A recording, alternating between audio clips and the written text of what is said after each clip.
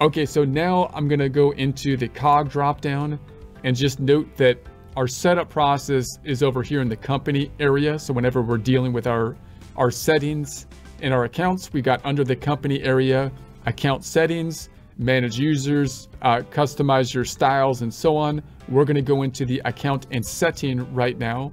Most of this stuff, a lot of it has been set up when we started the company file. But let's just first look at the company information up top, and then we'll go into some more of these items in future presentations. So the company name, notice you got the pencil over here. If you click on it, then you can make adjustments to it. You might have a logo that you would add. No, I haven't optimized the size or anything, but I just picked up a logo. So there's just to show that you can have a picture. You can get into the optimization to make sure that you're picking up the size and shape that will be most appropriate. The logo's gonna possibly appear on the types of forms if you were to customize them that you give to clients. Major forms being the invoice form or estimate forms. And then your company name showing on sales forms and purchase orders. So I'm just gonna type in get great guitars. And so this would be the name that you want to be showing up, because that's going to be important on those types of forms that you're going to be providing to customers. So it shows on the sales forms, invoices, sales receipts, purchase forms, like a bill. So legal name, if it's the same, it would be here, or you can uncheck that if it's not. The EIN number represents your tax identification number. Even if you're a sole proprietorship, then you typically want to have oftentimes an EIN still, even if you don't have any employees, because that's the number that you might have to provide to people if they need your business number. Say if you do contracting for another company, they're going to need your number, and you would rather not give them your social security number, some kind of EIN number. So we'll just say 95 dash is usually kind of like the format of the EIN. So obviously I just kind of made that up, but that's the idea. So I'm going to save that. And then we've got the company type.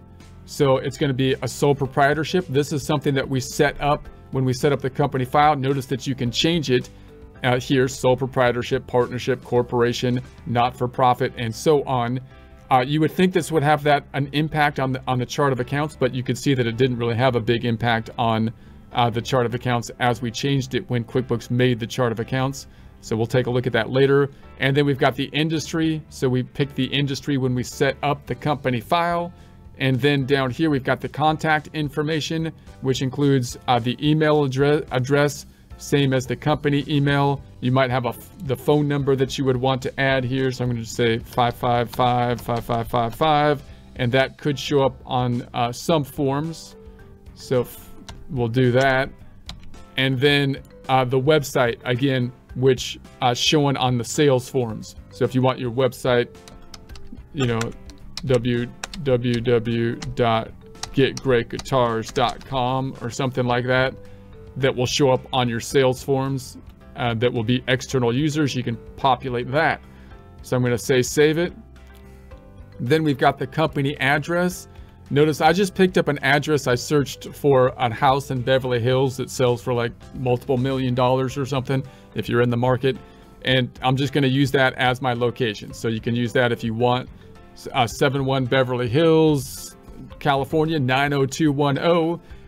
Address where your company is based. This address is used to calculate applicable taxes for your QBO subscriptions and is your default company address. Meaning it's important because if you have shipping information, it'll be important there. But also if you have sales tax that you have to deal with, then the sales tax in the United States is not a federal tax, but based on state and local information. And then it's going to be necessary to have an address for QuickBooks to populate that. And then you've got your address, you've got your customer facing address. I'm going to say that's the same. You might have a different address, for example. You could have a different address if you need to there. And then the address, the legal address, typically I'm going to say the same. I'm going to say the same here again. You could change it if you had a different address that you wanted to be populated there. And then communicate with Intuit. And if you go here, it'll link you basically to your account with Intuit. So that's the general overview for these settings. We'll go into more of these items in a future presentation. I'm going to close this back out for now.